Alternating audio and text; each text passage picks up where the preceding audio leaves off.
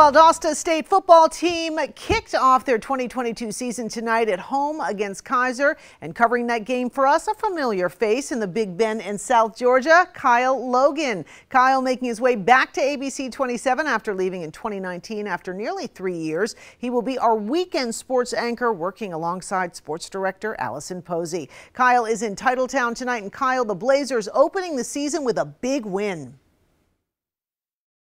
Hey, but it feels so good to be back. Tallahassee is like a second home to me. So many good people, and of course there are so many great sports, including right here in Titletown. And it was a big night here inside Bazemore Hyder Stadium as Valdosta State sought to open up the Tremaine Jackson era the right way. So that road back to McKinney, Texas would begin tonight for VSU as they welcomed in Keiser. A defensive battle in the first half. Mid-1, the Seahawks looking to strike, looking for 6, but Sean Coleman is there with the INT, would lead to 3 points the other way. To the second we go, State down 7-3, but driving. Ivory Durham looking for and finding Ted Hurst, and that would set up this.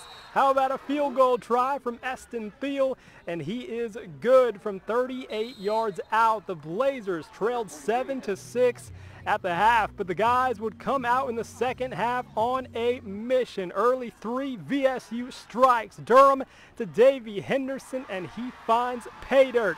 The Blazers go in front 13-7. We'll jump ahead late 3 now. State up 16-14, and Jamar Tompkins the call. He punches it in, and the Blazers lead it 23-14. To the fourth, more from VSU. This time, how about Seth McKill getting the call, and he goes untouched. That makes it 30-21, and State would have enough tonight as they go on to win 36-21.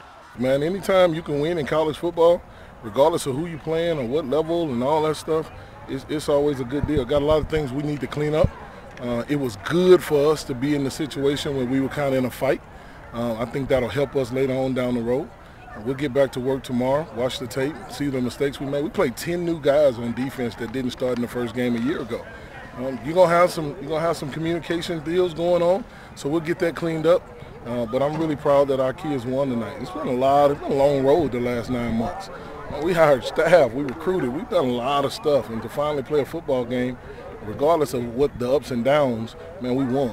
So it wasn't a perfect night for Valdosta State, but at the end of the day, a win is a win. And now the Blazers will get a couple of extra days off before they have to welcome in Virginia Union next weekend on September 10th. But for now, reporting from Bazemore Hyder Stadium, I'm Kyle Logan for ABC 27.